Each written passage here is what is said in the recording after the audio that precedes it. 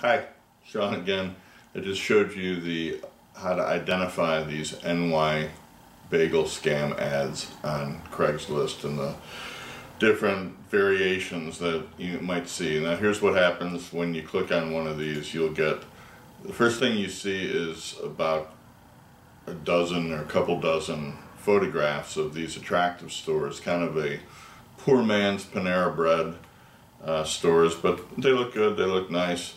They love showing, you know, this picture of the grand opening. Here's a franchisee and what he thinks is the best day of his life. He's there with his young boy. He's opening his new family business in an upscale strip center. This one happens to be in Rivervale, New Jersey. Here's Joe Smith. He's the founder and the captain of the pirate ship known as NYC Bagel franchise. And most of the photographs that you'll see in here are stores that have closed and franchisees who have lost everything to this scam. This certainly is no exception. There was another franchisee who lost their money before that.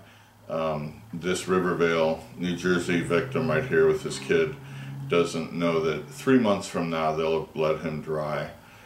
He'll have declared bankruptcy, he'll have lost his home to foreclosure, his marriage will be in crisis because his wife was against this investment. She didn't have a good feel about it. He insisted on going ahead, sending them money, and pretty much he lost everything. Here's the pitch that they get, and it's not, you know, these are not get-rich-quick kind of people who are responding to these ads. These are people who want to have a family business. They're willing to work hard, they're willing to put in a lot of time, and they're not, you know, trying to get money from a Nigerian prince. But the pitch is very persuasive.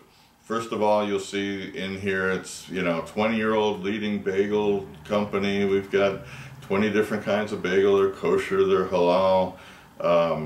Green Mountain coffee, cappuccino, paninis, frozen yogurt, salad bar, hot bar, lunch, everything you want. And you can even pick your own menu items that you can add. You can add Aunt Gertrude's goulash if you want. Only franchise in the country that'll let you do that. And the big pitch is that all you need is $22,500 for a fully financed restaurant. They will provide you with everything else. You know, a store of that, you know, that looks like that will end up costing $250,000 to $500,000 or more to open.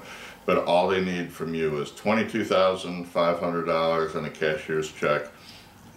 Scrape it together, get your family to put the money in, break the kids' piggy bank. They'll persuade you to take out a second mortgage on your house, you know, roll over that IRA. All you got to do, you'll have this beautiful place, just $22,500. And that's the only cash that's required, and they will give you the rights to open an unlimited number of stores in your state, which no other franchise in the country would ever do that.